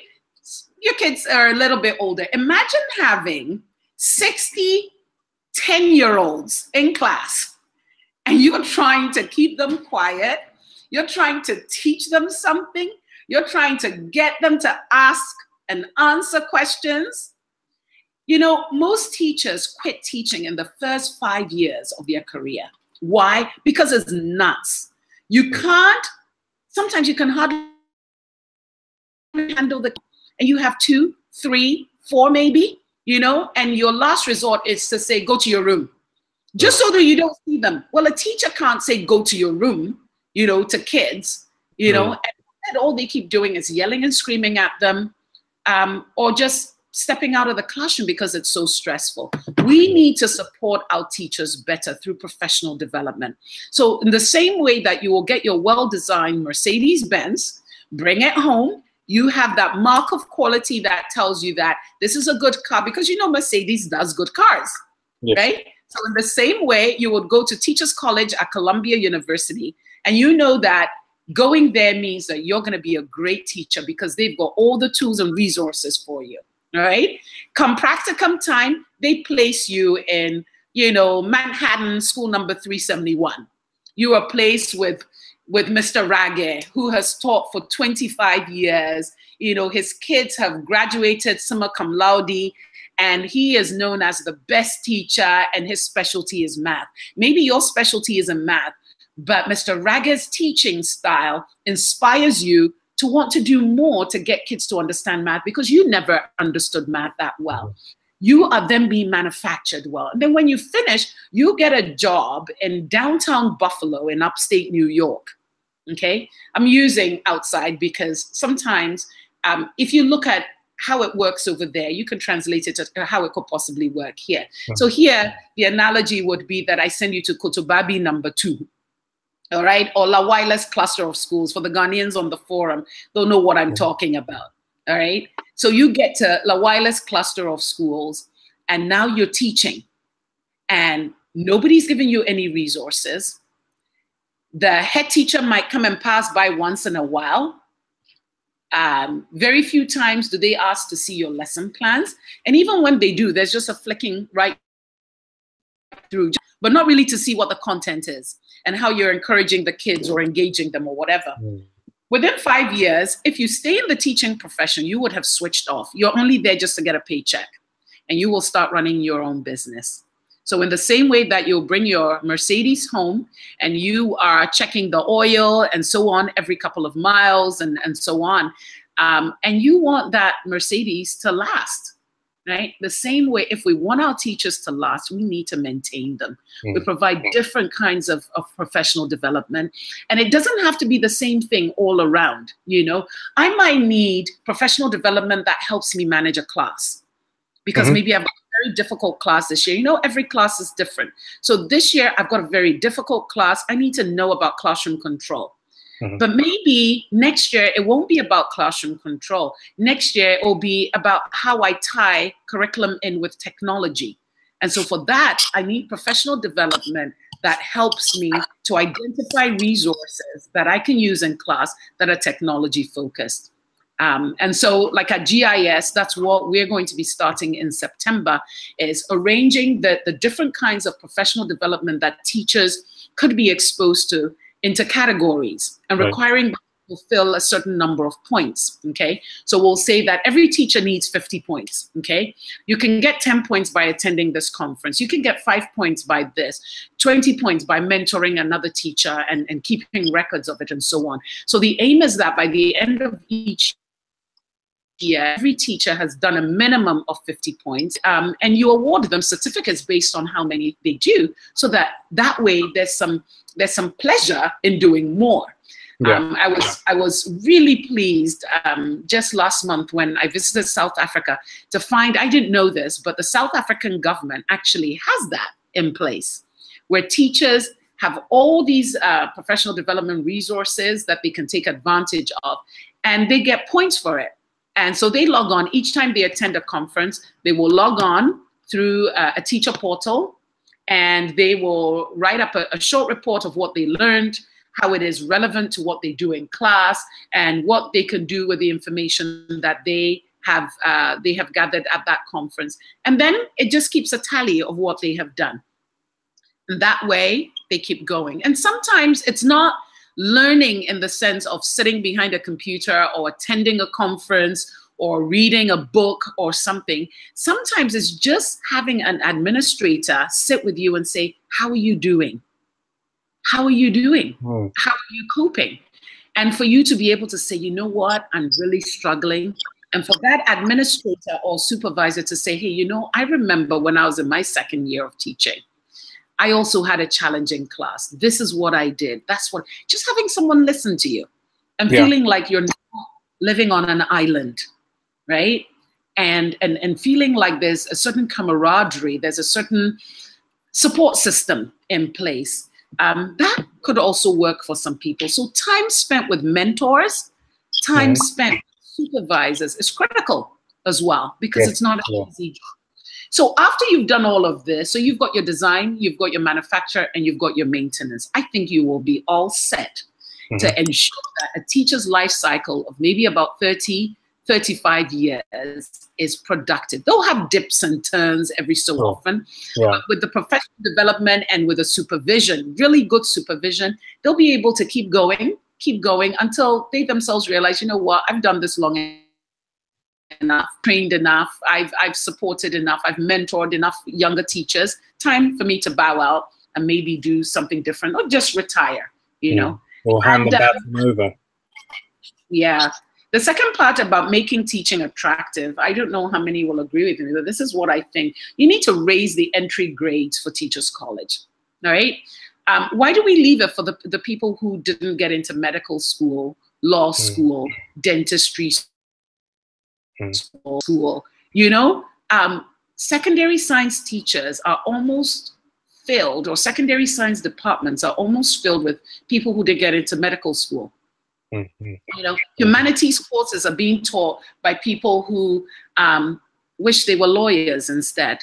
They didn't get into law school the first time, so they thought, let me get into Teachers College and go and do that. In places where the educational system is really working well and they are highly on these international tests, a place like Sweden, Finland, you can't become a teacher without a master's degree. Yes. Right? Yeah. Yeah. In Canada, I remember some years back, the percent acceptance rate for Teachers College in Ontario was much lower than for medical school. Why is that? Because teaching was becoming attractive. So you've got to raise the entry grades for teachers. Why should the person who failed math be allowed into teachers' college to teach kids math? Like it doesn't make sense whatsoever. You know, makes absolutely no sense. I mean, miraculously, in teachers' college, they're gonna get good at math. No, how is that? That doesn't work. So raise the entry grades for teachers' college. Of course, increase salaries, make it a living wage. In many places in Ghana and in Africa, teachers don't make a living wage, you know? And so you need to increase salaries to that living wage. You supervise rigorously, because oftentimes when we talk about increasing salaries, right? Some people will say, well, you increase salaries, but they'll be doing nothing. Well, they'll be doing nothing if no one supervises them, you know? So it has to go hand in hand. The people who are supposed to be supervising them, the administrators, you need to pay them well, and they need to understand what their role is. And then you need to remove incompetent individuals regularly. Why do we have teachers who continue to not perform? Incompetence at the highest levels, and they are still teaching. You know, no, that's not good enough. It's not good enough. We don't hire them. This wouldn't work in the corporate world. If you're not working and you're not producing, you'd be out. We get rid of you. You know, so we need to be able to have a system where people can tell one another or tell their subordinates that, you know, you're not doing a great job at this. This is where you need to improve. This is how I will support you. That's one of the problems that I find here in Ghana. People are afraid to tell their subordinates or their mentees the truth.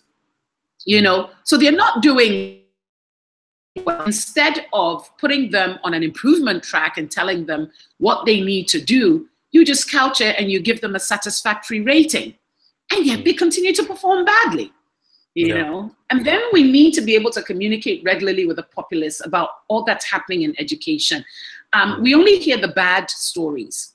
You know, we don't hear about that teacher in the Volta region whose exams for her students arrived so late at the village. I can't even remember what the name of the village was. It was dark and there was no light in that village. This young teacher, she's barely in her late 20s, went and bought candles. Right? Lit the candles up she didn't even have a classroom. When you see what these children had to endure just to take that exam because it arrived in the village too late. They were sitting on plastic chairs, writing on plastic chairs, using the seat of the plastic chair as the table. All right? Why is that not a good news story if one child from that environment does well enough to go into a senior secondary school? That's good. That's a good news story. But we don't hear about that. We hear about teachers siphoning funds. We hear all the negative stuff. You know, how about that teacher who's trying to teach the students about a computer without a computer in the class? You know, so he draws it as best as he can, you know, and then uses that to teach the kids, and it goes viral, and so he gets a donation from some foundation, you know, and that's a good news making do. And there are lots of them.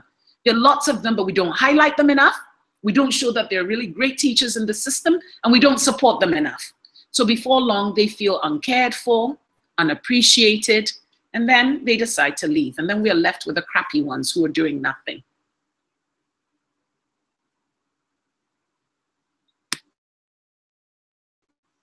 Have I lost you there? Hi, Rage. Is everybody still online? I think I've lost, I can't hear anything now.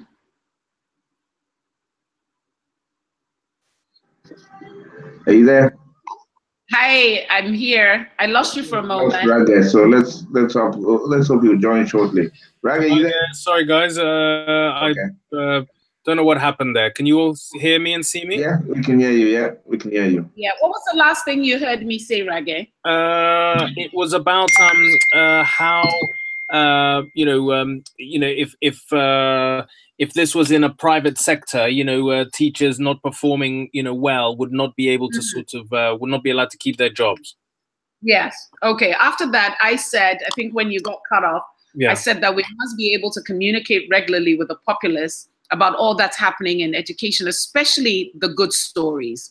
Yeah. Because in the midst of all the chaos, we've got some really good teachers out there who are doing amazing things. And I mentioned a young lady I came across on Facebook who teaching in a village in the Volta region, and the exam from Accra arrived very, very late. Did you hear that part? Or yes, I heard about the Volta, yeah.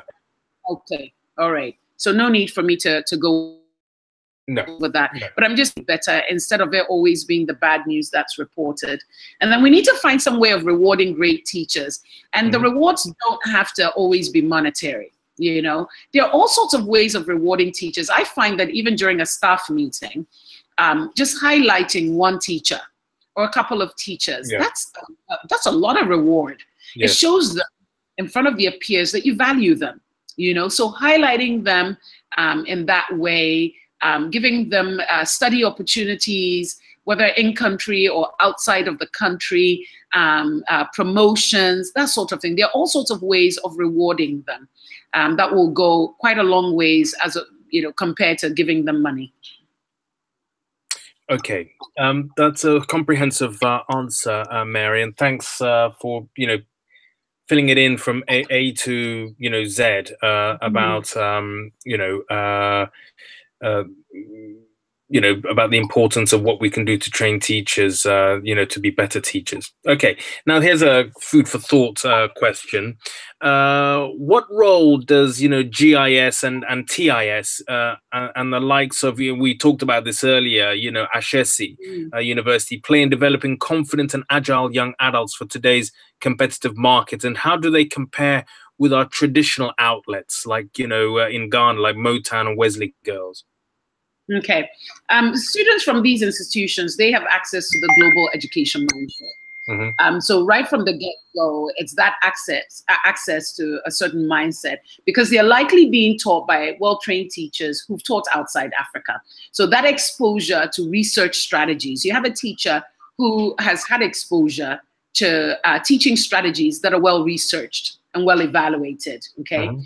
Different kinds of learning styles. They're likely using a curriculum too that's been well designed and is comparable to global brands, right? So these internationally minded schools need to contribute to the national conversation in a uniquely designed partnership. And that's a whole how that unique ship. And we want to compare them to our what we call our traditional outlets or our local equivalents. I think it's that access to teachers who have an international mindset that could be the major difference there. That those students have, because you're going to be taught by, you can be taught by a teacher who has not only lived outside the continent, they have worked outside the continent. And so they're able to bring their experiences to bear on whatever content they are delivering in class. Okay, that's interesting. A penultimate question here, Mary. Very broad one, but you know, give us your thoughts. In your opinion, you know, can the African child compete on a global stage, and what qualities define global competence? And I suppose, in many ways, the first part of that question, we've touched on the latter part about what qualities define global competence. But really, from your point of view, I suppose the really important bit is the first bit. In your opinion, can the African child compete on a global stage?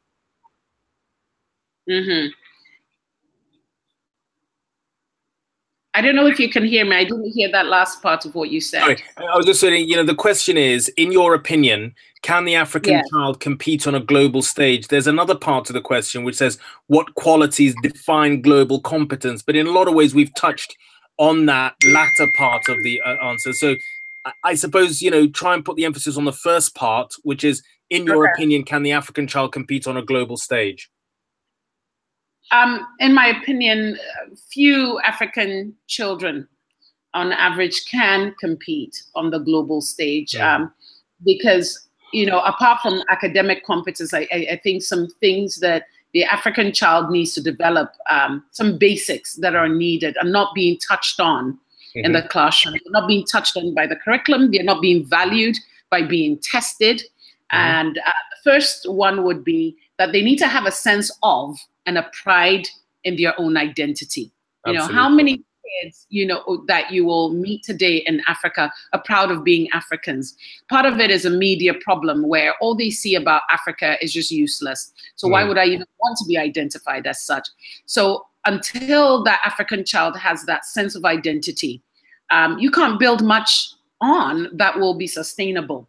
The second thing is to be able to think critically. The third one, to display creativity and thought. Fourth one, display a certain international mindedness. You cannot not have international mindedness and expect to compete globally. All right? You need to have it. We also need to be disciplined. That's a huge African problem, being disciplined. You know, and we think, you know, we think it all has to do with sit here and you sit. But it's so much broader than that. So being disciplined, being able to communicate effectively, you know, when you're talking, are you giving eye contact? When you're talking, do you realize what your audience is and how you are communicating to that audience? You know when to pause, when to start up a conversation again. All of these little things, do you know how to communicate effectively, whether in written or in oral format? And then that last one that you had mentioned earlier about being socially responsible. I think that until we can get these competencies or these attributes together, right, there's no way that the average African child can compete on the global global stage. Okay, last question, Mary, we're coming up to the end of our session. The quality and accessibility of education in Africa must be resolved before the situation can improve. Going back to UNESCO, which we started the whole session with, UNESCO warns that without urgent action, the situation will likely get worse as the region faces a rising demand for education due to a still growing school-age population. What are your thoughts on how to get urgent action? There needs to be, starting off, some kind of an understanding of what that urgent action means. While I was researching, I've written a paper that I think I provided a link to if anyone's interested in my engineering maintenance model for teaching. But when I was researching that, found out that in the mining industry, when 5 miners die, it is considered a disaster, right?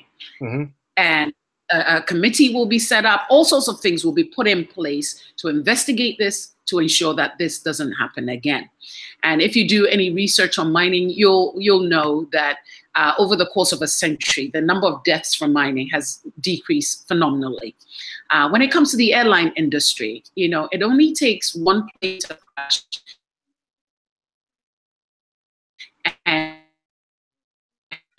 and all of a sudden, airline sales, flight sales will go. All sorts of things. We don't want to lose anybody. Yeah. Us to say enough is enough. You know, sense of urgency. We need people to be sort of in the desert. Enough is enough.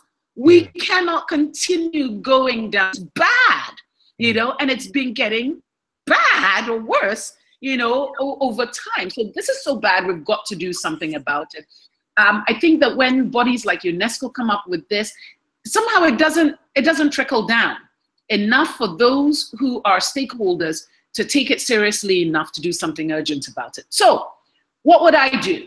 I think that, you know, while implementing an urgent plan, of course, you've got to have that overall gradual plan that will span like 10 to 15 years. And most countries will have that, the 2020 plan or the 2030 plan or whatever. So you've got that long-term vision that you're implementing alongside that urgent one. Now, there's a fabulous program that is all over the world. It started from America, Teach for America, right? There's Teach for England.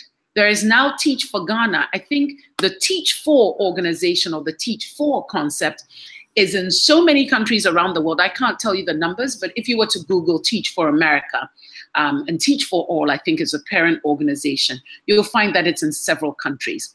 So it started in Ghana probably about 3-4 years ago.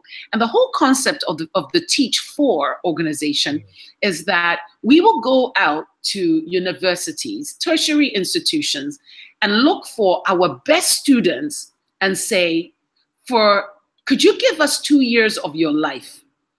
All right? A bit like what national service used to mean. Okay, could you give us 2 years of your life for us to train you, to mentor you, to manage you, all of that, and we'll send you to some of the poorest areas, and you will work there for 2 years, and then after that you're free to go. All right. So the lady who started doing this, Wendy, I can't remember her last name, but this was her thesis. I think her master's or PhD thesis in the States.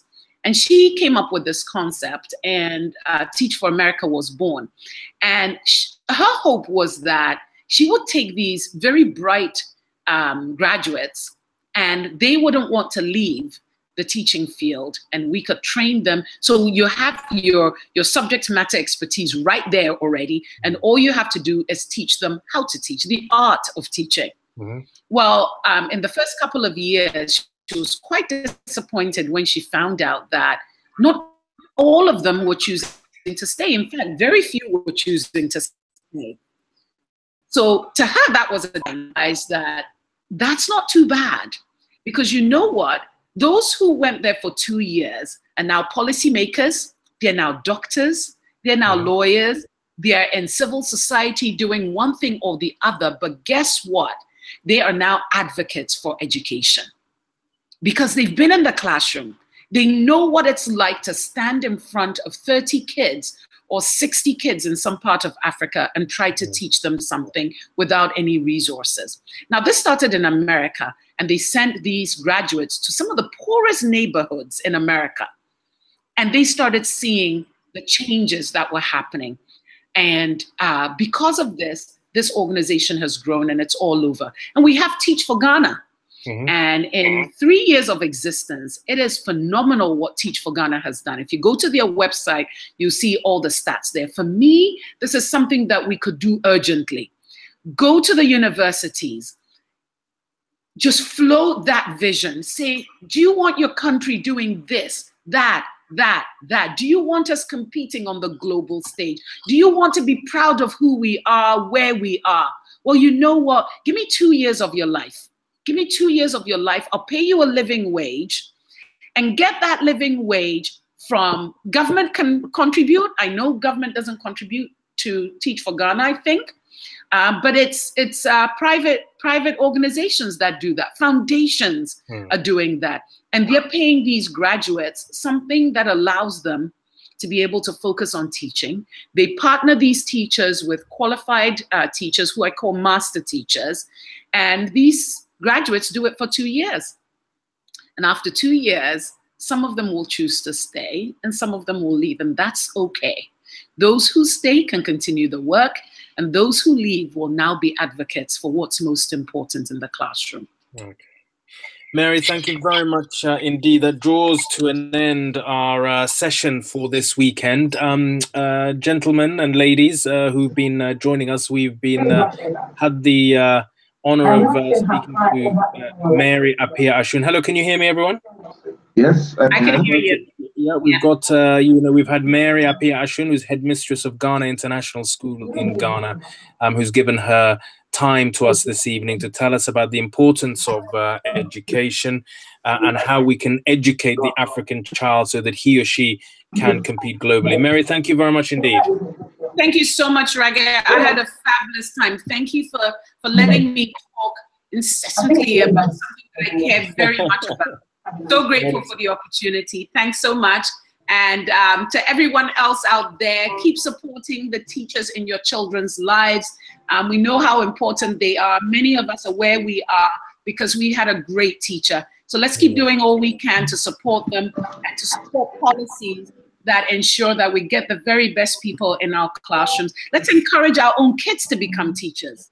All right, that's where it starts. Parents, tell them. And Mary, You get summers off, and you get holidays like Christmas, Easter.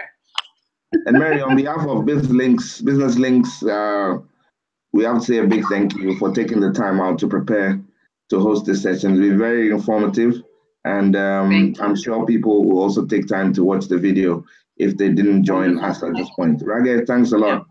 Not at all, Steve. Time out of your very, very busy all schedule. the best. You guys are doing a phenomenal job. Thank you very much. We will continue in that fashion. So I think we can end the session now. Okay. Thank you all, and we'll catch up later. Okay. Thank you. Bye bye. All right then. Bye. Bye.